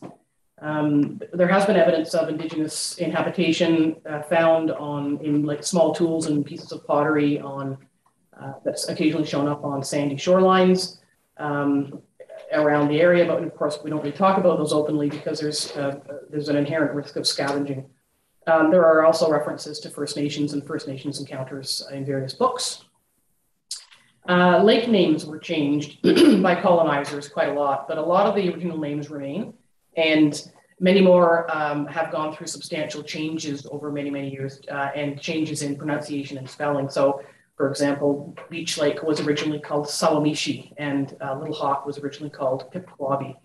Kawagama is a significantly modified version of its original name. And others like Peach Lake, you'll find folks refer them both as to Peach and Kabakwa, which is its original First Nations name. And there are others like Raven Lake that have really interesting stories attached to them. We also know that cottagers on Little Hawk traded with First Nations people. And actually my neighbor who's in his 80s, he remembers that happening when he was a kid. We know there's evidence of in research papers about encampments on the various shores of Oxton Lake. And we know that the first census in Stanhope in 1861 included 2 camps and 4 families from the Rama First Nation. And the 1860 Surveyor's Diary for Stanhope identifies portages that the travelers used. And of course, back in then, you understand how surveyors' diaries were written. And I got ours from the Library and Archives Canada many years ago. Those little dotted lines between the lakes, and it just says Indian portage. But those portages that Indigenous folks used, there's still many of the portages that are being used today, some of which have, people bicker over closing them up. There's a heritage plaque in Dorset on the Lake Bay side that acknowledges the role of the Narrows, one side of which is appropriately called Trading Bay. And of course, the Dorset Museum folks worked really hard to develop a heritage, a First Nations heritage exhibit. So I think we have an opportunity to go a little step further. A land acknowledgement is one thing, and I know a couple of you know that I was kind of working on the background of, how can we do better and broader in Algonquin Highlands. And I think we have an opportunity to make sure that First Nations history continues to be researched and preserved. And interestingly, we had an email from a gal who is from British Columbia and is moving next year permanently to Dorset. And she is a First Nations person, I believe. I hope I'm not misquoting her heritage, and is really quite excited about all of this, and the opportunity may be there. So, you know, the land acknowledgement and website enhancement and ongoing education is great, but I'd like to ask for council support of 2 heritage commitments. One of, I think, would need to be in a resolution and the other one isn't.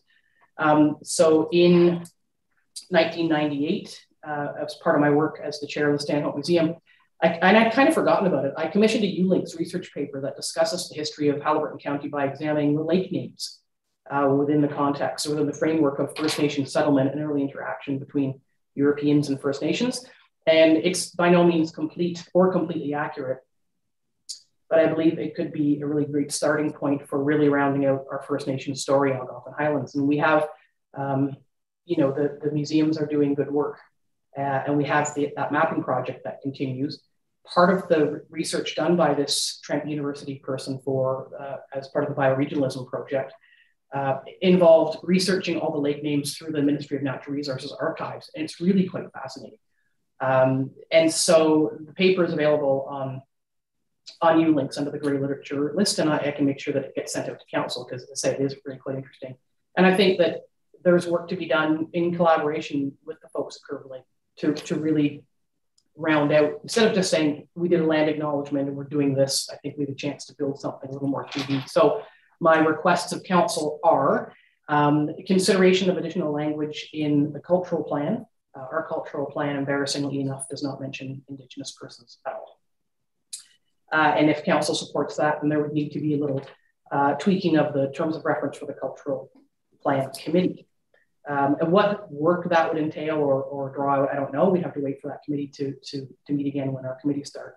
And I'd like to really encourage the museums who are working on the museum folks who are working on the heritage mapping project to use the documentation we have to date to start plotting some First Nations heritage that we know of and some of the stories that we know on the mapping site. And so add another layer to really start bringing that alive. And we could use that ULinks paper as a starting point for further research. So what I would like to ask council is, I would like us to, and for me, it's really exciting because it's heritage, and that's the part that I'm most excited about. And so looking for council's thoughts and support on tweaking the cultural plan and the cultural plan committee terms of reference. That would be by resolution.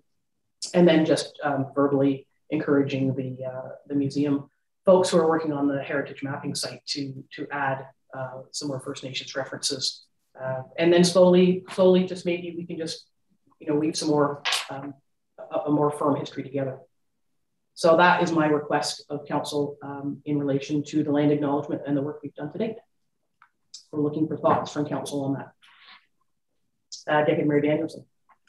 I think that's an excellent idea, and I completely agree that we should go in that direction. I think that's a good project for the committee to work on, and information that I'd like to see included in our cultural plan and on our website. Yeah, I think at the very least we can, have an addendum or rewrite the intro to the cultural plan, or something. I think we would be doing this. The rest of what we're doing would be an injustice if we didn't go to our cultural plan and add something in there. So, okay, so sounds like support. I don't know if anybody else needs to speak to it, but that's I'm actually quite excited about that because I just love research and I love the history part and I love the mapping and I want to do it all myself, but it's not my job anymore. And so thank you for your support of that. And I think that just puts us a step ahead of just a land acknowledgement. We're going to do more. I like that. I think the clerk is modifying that resolution. And I would look for, so we've decided, we've landed on how we're going to use it. We're going to look for a policy about where the land acknowledgement is used formally. That will come back in some time. And so does this mean then that we open our December meeting with our land acknowledgement? I'm assuming that's what that means. That's exciting. Good. May I have a mover and a seconder for all of this? Councillor Dayu and Councillor Shortreed. And I had asked, it is attached to the agenda. I had asked Chad if he could just show Algonquin Highlands within the context of the Williams trees map. So I think it shows you how big it is. I didn't realize it went as far north as it does, so I thought that was good context.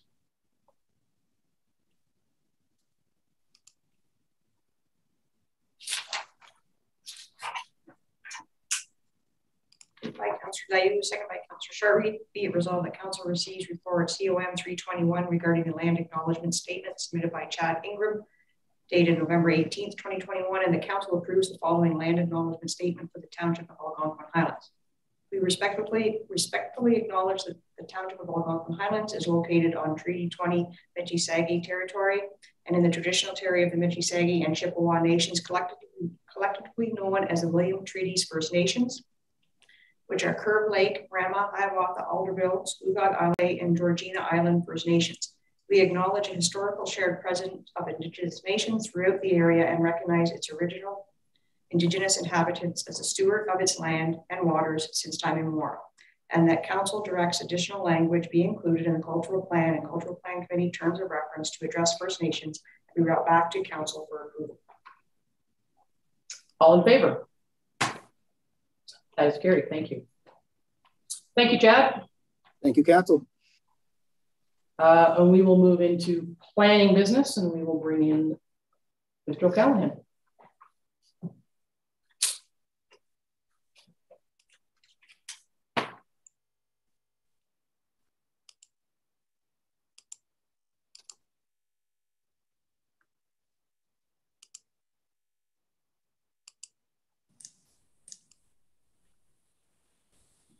Good morning, John.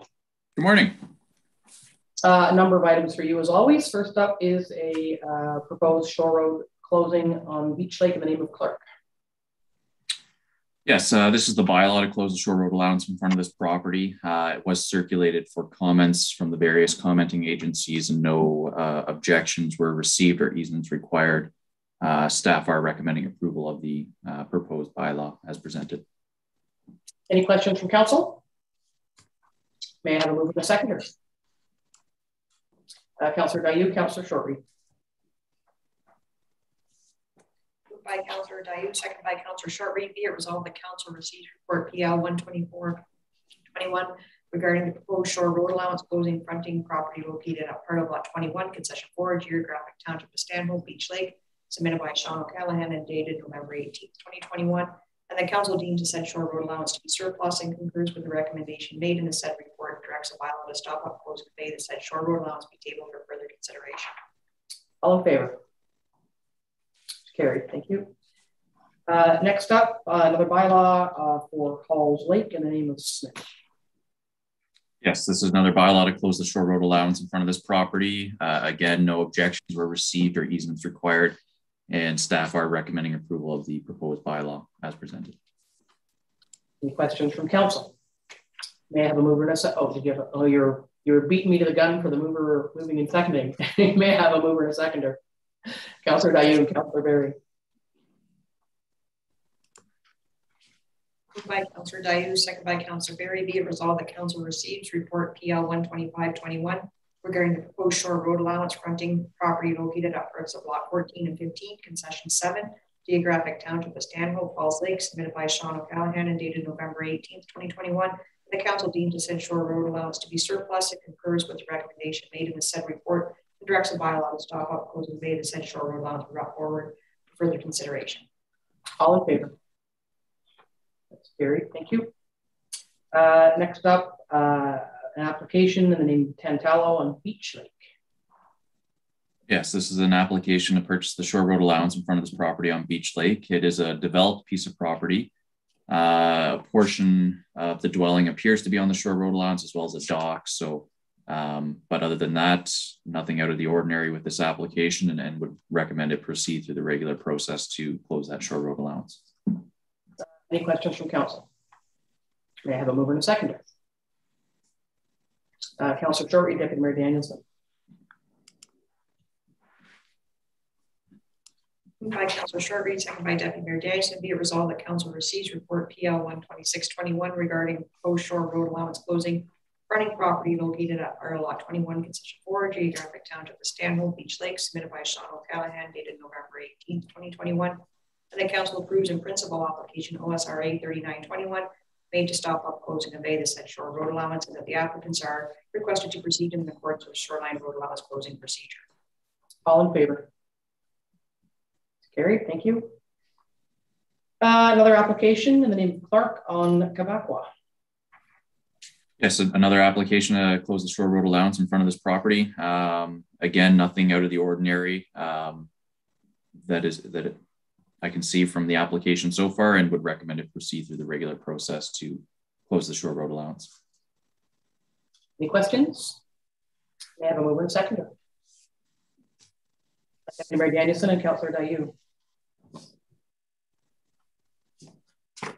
Deputy Mayor Dennison, second by Councillor Dayu. Be it resolved that Council acknowledge receipt of report PL 12721 regarding proposed shore road allowance closing fronting property located at Fertile Lot 7, Concession 10, geographic Township of Stanhope, Kabakwa Lake, submitted by Sean O'Callahan, dated November 18th, 2021, and that Council approves in principle application OSRA 4021 made to stop, up, and close the convey the said shore road allowance, and that the applicants are requested to proceed in accordance with the shoreline road allowance closing procedure.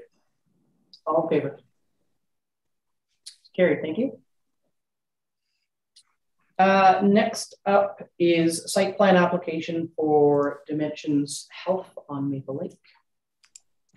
Yes, we've received an application for site plan agreement for this property on Maple Lake. It is currently a tourist establishment. It's recently changed ownership, and they are looking, well, they have been doing some redevelopment on the property, mostly replacing existing structures with exactly what was there before. This proposal is for a building. It's a two-story multi-use tourist establishment building that they're proposing to demolish and rebuild a new two-story structure in the same general footprint. It is slightly larger than the current structure, so that enables us to require site plan control on the property. The proposed multi-use tourist establishment structure will be located in the same general area. It will be increasing in size from the current building. The proposed structure will also have a walkout basement.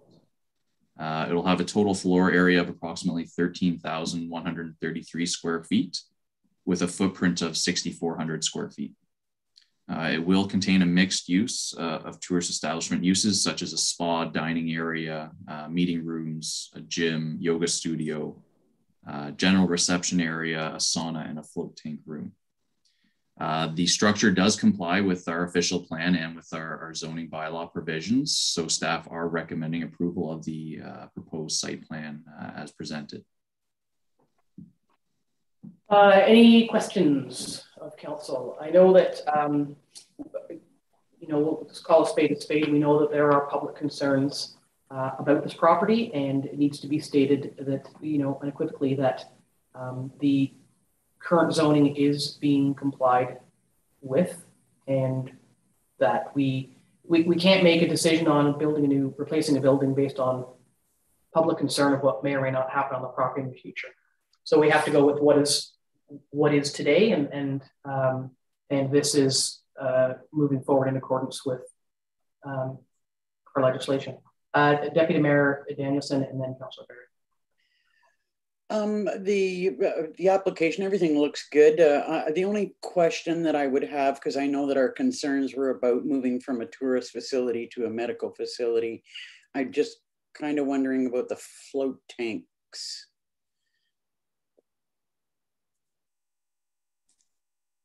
Don? Is that a valid question, or? As I'm no expert in float tanks, but my understanding is it's part of a typical spa operation. Okay. Councillor Barry. Yes, I just have a couple questions about the footprint. You said that it's on the existing footprint but it's also an additional, there is an increase. I'm just wondering, what is the increase in the square footage?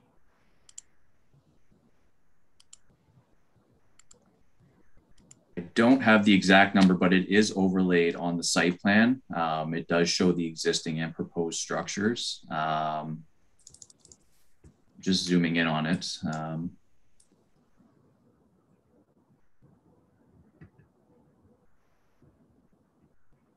So essentially they're adding to the rear of what the existing footprint is. They'll be pushing the building back a little bit further, as well as including a walkout basement as part of the new proposal.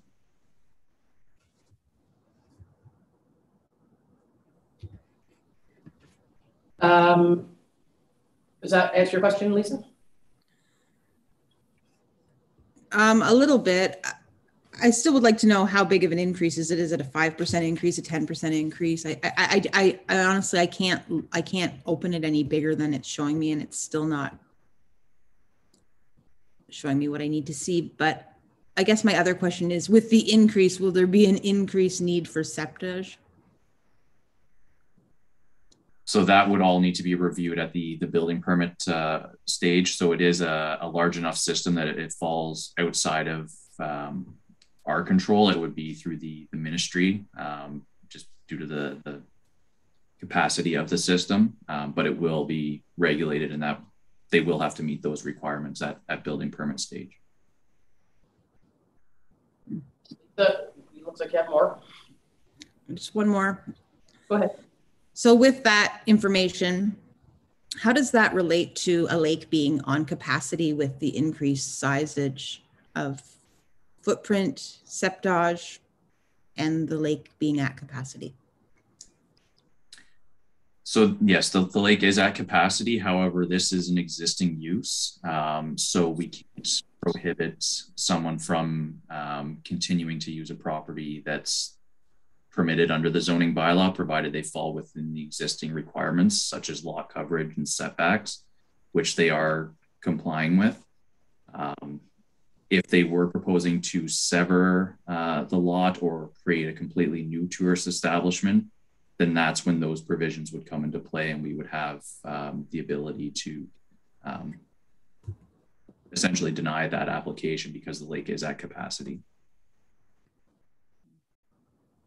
Yeah, there's you also have to look at it, same with any property, that a newer building with, a new building with new windows and better insulation and, likely, not necessarily, but likely a new septic system is better than an old drafty barn with an inefficient, perhaps, I'm not saying that it is, I don't know, but with an older septic system. So there are benefits to the increase. Or to the upgrades.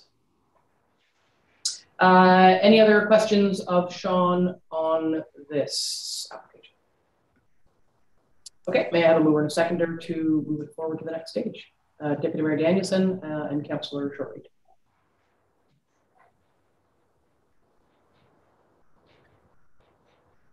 Deputy Mayor Danielson, second by Councillor Shortreed. Be it resolved that Council receives report PL 12821 regarding the site plan application by Dimensions Health Maple Lake Inc. for part of Lot 28, Concession 5, Geographic Township of Stanhope, Maple Lake, prepared by Sean O'Callaghan and dated November 18th, 2021. And the Council supports the proposed site plan application subject to the following condition: that the applicant enter into a site plan agreement with the Township of Highlands and it be registered on title, and that the mayor and clerk be authorized to sign the site plan agreement on behalf of the Township of Algonquin Highlands. All in favor? Carried, thank you. Committee of Adjustment meeting minutes. Any questions, thoughts there? May I have a mover and a seconder for that to receive that? Councillor Shortreed, Deputy Mayor Danielson.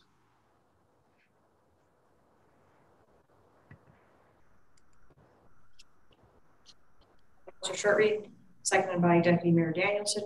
Be it resolved that Council receives report PL 12921 for information regarding the October 29th, 2021 Committee of Adjustment minutes submitted by Sean O'Callaghan and dated November 18th, 2021. All in favor? Carried. License of occupation for Livingston Lake. Yes, this is a bit of an interesting proposal here. So currently there's 4 water access properties on Livingston Lake that utilize a landing space and parking area that's located entirely on private property right now. The owner of the property has been in discussions with these property owners, the water access property owners, to move this landing area and parking area so it's on the adjacent Crown land, as well as the Township Shore Road allowance. So these property owners, the water access property owners, have provided here showing where they wish to construct this new parking area and docking area on Crown land and on the Township Road allowance. Basically, at this point, they are seeking council approval in principle, as the first step after this, should council grant approval in principle, would be obtaining permission from the ministry to occupy the Crown portion of the land. Following that, assuming they are successful in obtaining that approval, they would then require a license of occupation from the township to occupy the Shore Road allowance portion of the lands to construct the dock.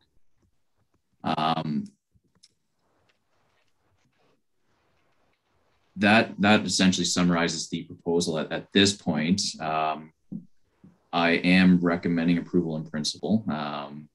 However, I'm happy to answer any questions if council has any. Any questions from council? Jen, this is your neck of the woods. Have you been in touch? Have these folks reached out to you at all? Do you have any background skinny on it? No, I don't have any background skinny. I've not spoken to them about this this proposal in particular.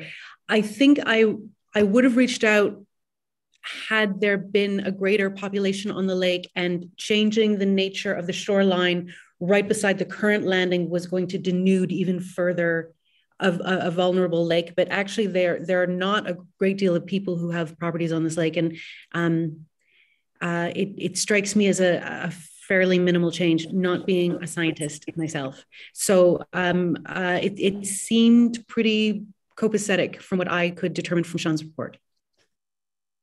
Okay, yeah, thoughts from council. I mean, it seems like a credit to these folks for finding a solution that may work. I think they'll they'll have a challenge, as there always is, with trying to acquire or occupy Crown land, but nice to see a resolution being sought. So I mean, they may have challenges. With their little parking lot, but they'll have to govern that themselves. Any other thoughts from council? May I have a mover and a seconder then to provide support in principle? Deputy Mayor Danielson and Councillor Berry.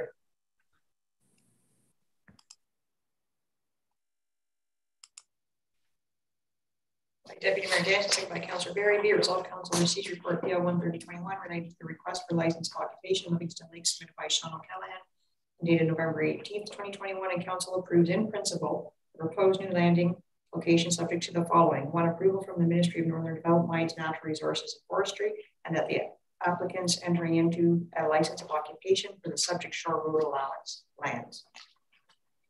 All in favor? Carried. Thank you.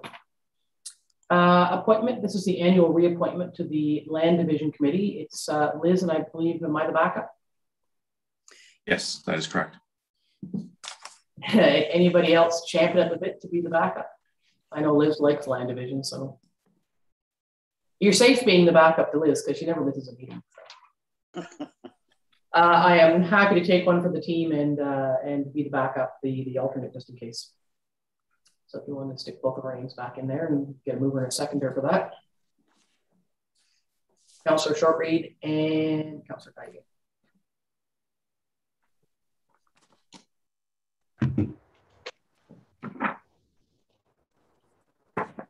By Councillor Shortreed, second by Councillor Daigle, be it resolved Council receives report PL 13121 related to the appointment to County Land Division Committee submitted by Sean O'Callaghan dated November 18th, 2021, and the Council appoints Deputy Mayor Liz Danielson as the municipal representative to the Land Division Committee. And further, the Council appoints Mayor Carol Moffat as the alternative member to the Land Division Committee. All in favor? Carried, thank you.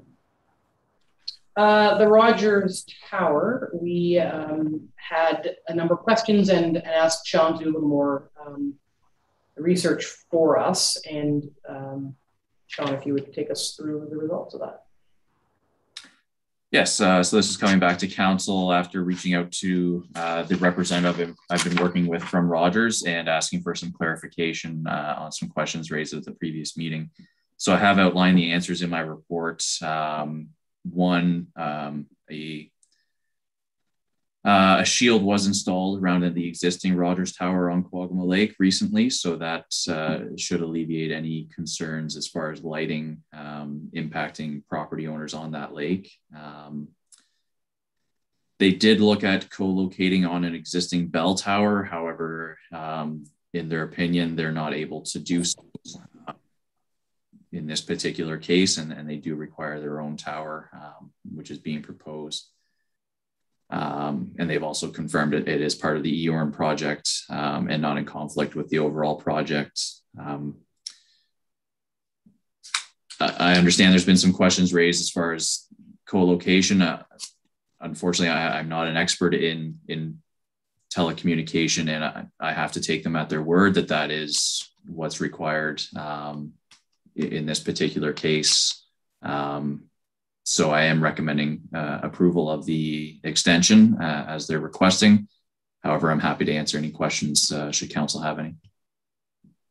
Yeah, I know, yeah, Jen does, because I reached out to somebody who follows this just to see what their thoughts were from their perspective, and I've asked Councillor Dayu to speak to that. So do you want to take us through that, Jen? Thank you. Yes. Thanks very much, Sean, for this additional legwork getting these answers. And I think it's agreed across the board that none of us are experts in co-location. So if they say they can't do it, then that's a face value statement to be taken by us. A couple of thoughts. One, is it possible to put in the agreement a requirement for a light shield as they have completed on the other tower? If we can get that into the agreement and into future agreements in those instances where there are lights required for the tower, that would be great. And the second point raised, which I fully agree with, is there's a bit of a difference between making sure that a project has a margin of time built into it for any unforeseen circumstances that might delay the project versus an indefinite timeline for a project. This project has been ongoing since 2015. Another lengthy extension is requested, and the question, I suppose, bears asking whether we might limit it to, say, an 18-month period, just to reinforce our desire to get this done, and to get it done within a reasonable amount of time. That is still beyond the time that they are suggesting they can get the project done in. It sort of shortens the indefiniteness of it. I'll go to Sean. Liz, I do see your hand, and Sean, any response? I thought there was a 2024 deadline on it. Yes. So typically these letters of concurrence have a 3-year time frame. So they have already received one extension in 2018. So it's set to expire this year. So that's why they're back before us now. As far as I know, we can reduce that time frame. So if council wishes, we can make it 12 to 18 months. But that would be a decision of council for sure. But even if we were to, so is the idea of making it shorter in hopes of just sort of them getting a giddy up on it? Because if we shorten it, they can still come back and extend it. That is correct. Yes. If it is a 12-month time frame, then they could be back in a year requesting an extension if it's not completed by then. Deputy Mayor Liz? I suspect that the delays that we've experienced with their applications in the past have been associated with the award of EORN's project. There was a long period of time within. There were some pretty serious negotiations with the province and the feds about, you know, their portion of the funding and approvals. And now that Rogers is part of the EORN project, there's definite timelines set for the completion of the work. So I really don't believe that there is cause for concern about it going on for too much longer. Okay, so that's good. And does that answer, do you think that provides the answers that were sought in our public outreach? Councillor Dayoud, is that what Sean has provided? Do you think that's satisfactory for that? Yeah, no, I do. And I appreciate Deputy Mayor's thoughts, because and even in their correspondence through Sean, it does seem like the formalization of EORN has really given them that ability to motor through. So I wouldn't necessarily stay steadfast to the idea of reducing the time. That's up to other members of council to say. I do think if we can get into the agreement, the promise of a shield, should a light be affixed to the top, that would be a definite. But indeed, EORN is probably the driving force, not our desire to shorten that time frame in getting the project done. Well, and the other thing too, I think it's just worth noting, as we always try to take the opportunity when it presents itself, that council does not have the authority to say yay or nay. Our process is merely to provide assurance that a process has been followed. So, I mean, even if any township said, no, the council doesn't want that tower in that location, the tower will probably happen in that location through the federal channels. And so it's just always worth reminding folks that may be concerned about these things is the council isn't approving tower sites. We are approving, concurrence with an existing process. Liz, you were going to add something? I concur completely with Jen's thought about needing the shield for better night skies, but it does sort of strengthen the argument of getting a night sky policy in place. I think that, that would strengthen this kind of request.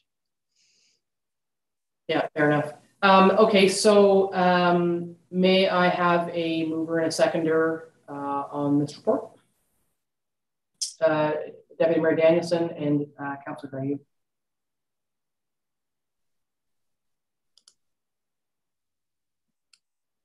Moved by Deputy Mayor Danielson, second by Councillor Dayoud. Be it resolved that Council acknowledge receipt of a request from Rogers Communications Inc. regarding a request for concurrence extension for the Rogers Communications proposed wireless telecom site known as C4384 County Road 8, part of lots 21 and 22, concession 11, Township of Sherburne. And that in accordance with their letter dated September 7th, 2021, Council approves the request for concurrence extension until November 18th, 2024, subject to the original commitments by Rogers Communications provided at the March 5th, 2015 Council meeting and as contained in the March 5th, 2015 correspondence from Rogers Communications to the Township. All in favor? That's carried. Thank you. Thank you, Sean. Thank you. External boards, I'm just going to visually scan, and anyone who's going to raise their hand if they've had a meeting or has anything to say. I think everything's just sort of either not meeting or status quo. Okay, very good. Correspondence, nothing was brought forward, so may I have a mover and a seconder to receive the correspondence listing? Councillor Dayoud and Councillor Shortreed. Moved by Councillor Dayoud, second by Councillor Shortreed. Be it resolved, Council receives the correspondence listing for the period of October 14th to October 27th, 2021 for information. All in favor? Carried, thank you. And may I have a mover and a seconder to move into closed session? Councillor Shortreed and Deputy Mayor Danielson.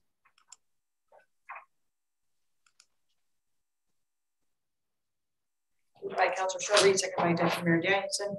Be it resolved that Council hereby adjourns its open session at 11:24 a.m. in order to proceed into closed session for the purpose of discussing the following: 1, litigation or potential litigation and advice subject to solicitor-client privilege in accordance with sections 239(2)(8)(e) and 239(2)(f) of the Municipal Act 2001 SO, zoning bylaw compliance matter, and 2, litigation or potential litigation in accordance with sections 239(2)(e) of the Municipal Act 2001 SO as amended, a zoning bylaw compliance matter. All in favor? It's carried. Thank you. Just take our usual time to move and for staff to move along.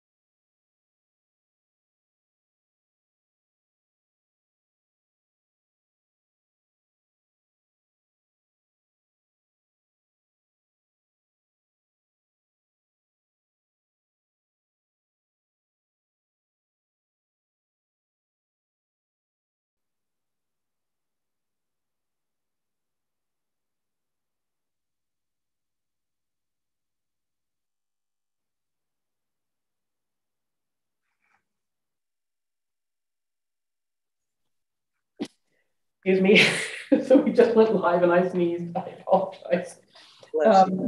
May I have a mover and a seconder to resume the open meeting? Councillor Shortreed and Deputy Mayor Danielson. By Councillor Shortreed, seconded by Deputy Mayor Danielson. Be it resolved, Council hereby adjourns closed session at 12:27 p.m. and open session resume. All in favor? That's carried. Thank you. May I have a mover and a seconder for the bylaws? Councillor Shortreed, Councillor Dayu.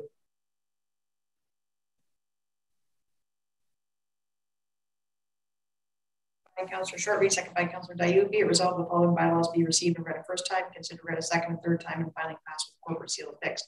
Bylaw 2021-128, being a bylaw to stop, close, and convey part of the original shore road allowance lying in front of Lot 21, Concession 4, Geographic Township, Stanhope, Beach Lake. Clark. Bylaw 2021-129, being a bylaw to stop, close, and convey part of the original shore road allowance in front of lots 14 and 15, Concession 7, Geographic Township of Stanhope, Falls Lake Smith.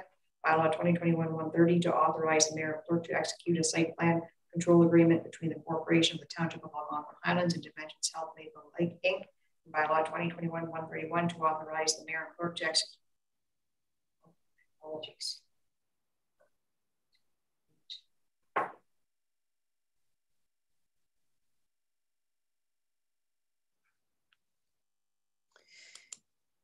For the approval photocopier. It's the MX 407.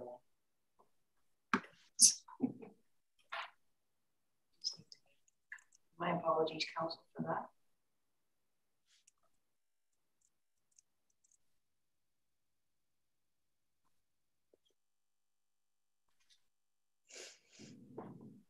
Bylaw 121-131, to authorize the mayor and clerk to execute an agreement with Sharp Electronics for the supply of a photocopier. All in favor? It's carried. Thank you. Mover and a seconder for the confirmatory bylaw. Councillor Dayu, Councillor Shortreed.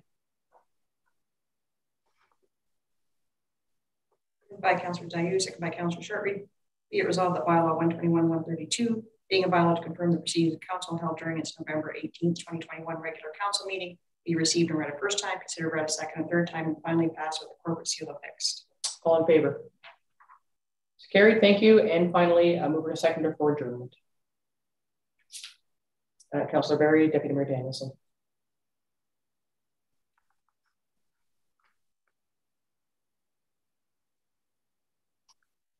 By Councillor Berry, second by Councillor Deputy Mayor Danielson. Be it resolved that November 18th, 2021 regular council meeting is hereby adjourned at 12:30 p.m. All in favor? Carried. Thank you, everyone. Thanks for a couple of busy days, and We'll talk to you soon.